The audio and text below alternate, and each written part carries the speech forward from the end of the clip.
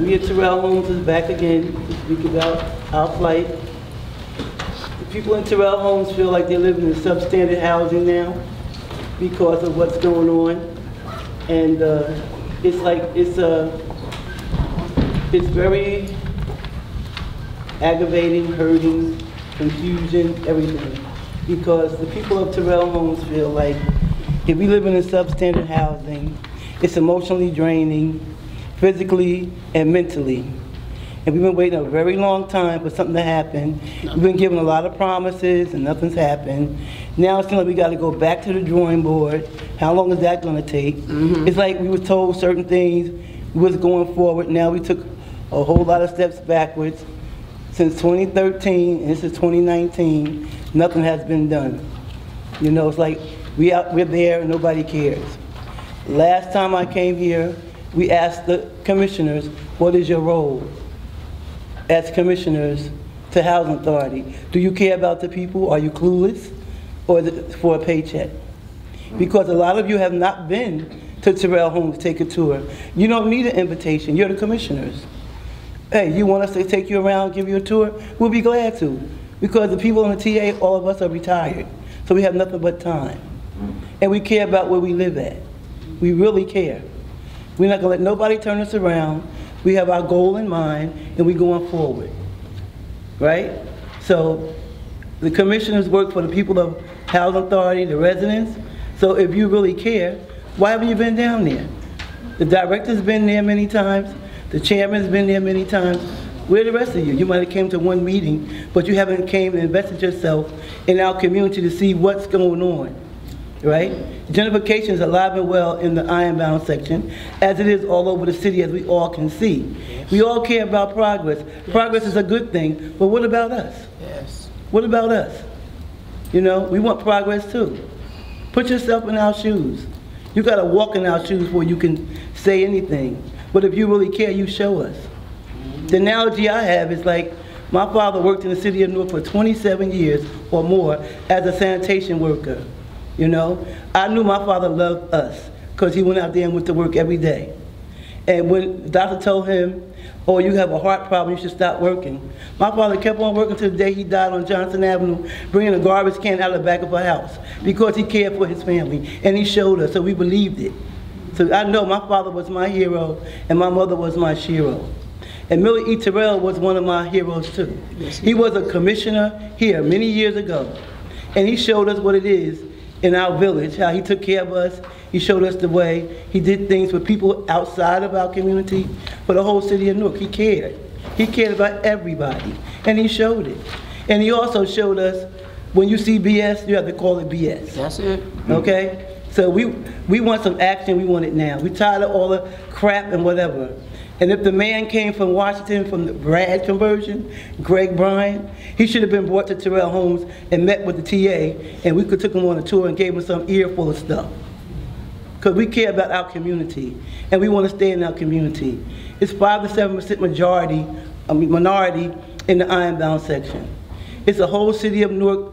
You could live wherever you want to live if you could afford to live there. We choose to stay in the ironbound section. It's crime everywhere. You cannot go through the city or any other place in the United States and out of the United States that doesn't have crime.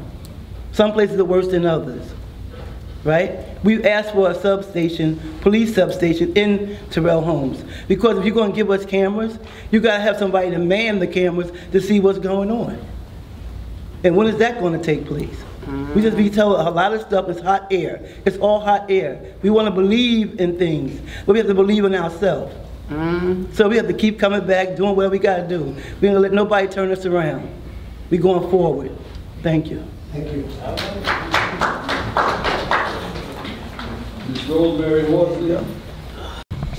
Now, just a few weeks ago, Director came to speak to the Tenants Association at Terrell Home.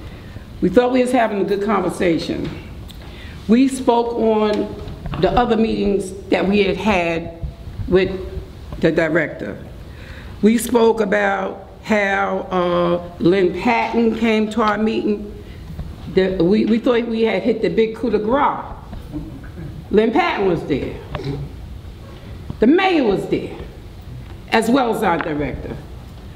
So we told them all the things that was going on. They gave us good news. Lynn Patton said, y'all go ahead, tenants association, planning board, y'all go make the plans. I'll worry about the money. The mayor said, don't worry. You get the money, I'll apply for a block rent for you.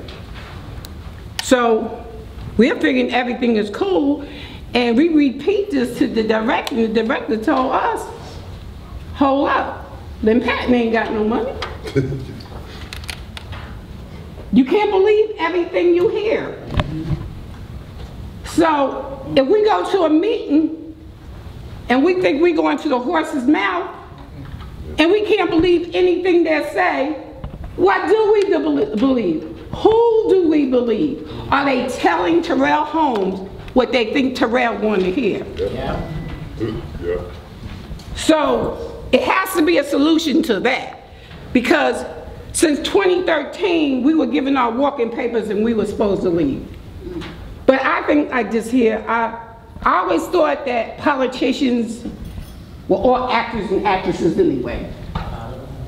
And I figure, oh well, while they shooting a movie, you know, downtown and the A&Ms and coming and everything to Newark, won't they just all join up, go on to Hollywood?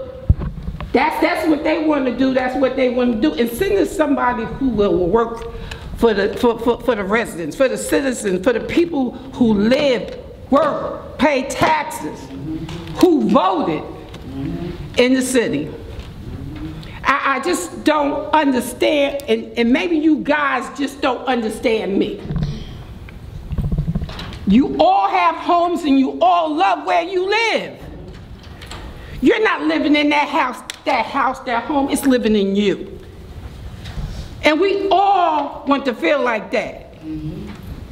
When I was a young woman, I couldn't even get a job downtown Newark because my complexion was a little bit too brown. I graduated in July, you know, I browned up a little bit. So I couldn't work in those stores, but some kind of way, my father, fought the war, and they said, we're gonna find you a better place to live, and they sent us to Terrell. And that's where we found our home, in Terrell. And when everything was going on, the riots and everything, we stayed here. We fought, we helped clean, we paid the taxes, we seen that everything, or the lights is coming all of a sudden, and all these photo ops. Why does you have to have so many photo ops? If everybody in the city is doing so well, your work, your deed will show what has to be done. You don't have to be on camera all the time having shows and what you're doing. Because they'll say, you know what? I'm here, I see what they're doing. But we're here to tell you, Terrell Holmes, we're tired of lip service. We're tired of lip service. Now I understand you figure that maybe we're ignorant, we're dumb. But we're far from that. We know when somebody's trying to pay us with a two-headed coin. We know, but we try to give you guys the benefits of the doubt. After all, you could be my sister, my brother, my uncle, my aunt. We all family. But we're still all slaves, no matter who the master. Let us get together and stop giving so much lip service. We don't have to have no meetings. We don't have to have no talks. We don't have no chit chat. Let us see what are you going to do? Because after all, we all know anyway that the main thing is that they didn't want us down in Terrell Homes anyway. After that park came, that was the end. They didn't want no browns and blacks in the ironbound section. Because if they rid all this building up at the ironbound section, they would have built the place for us. So we're not going to be segregated either. So I just say this to say, look deep inside yourself and think about your daughters and your sons. Grandkids. And your grandkids. How would you feel if one day, Granddaddy, they're throwing us out? Will I see my friends again? What school will I go to? How will mommy and daddy survive? We have no place to live. Put yourself in that place. Thank you.